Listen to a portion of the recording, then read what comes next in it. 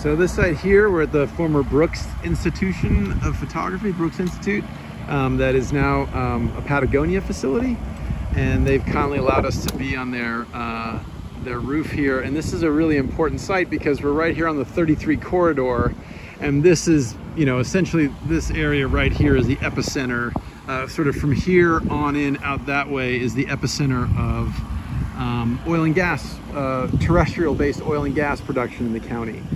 And in addition, we have this very heavily traveled thoroughfare, the 33 Freeway runs right along here. So this is a really good spot to look at air quality. And in particular, Ojai is something of a valley out behind us over here and acts as something of a trap in terms of air masses. And so we have sites in Ojai, sites out in Ventura, out on the coast.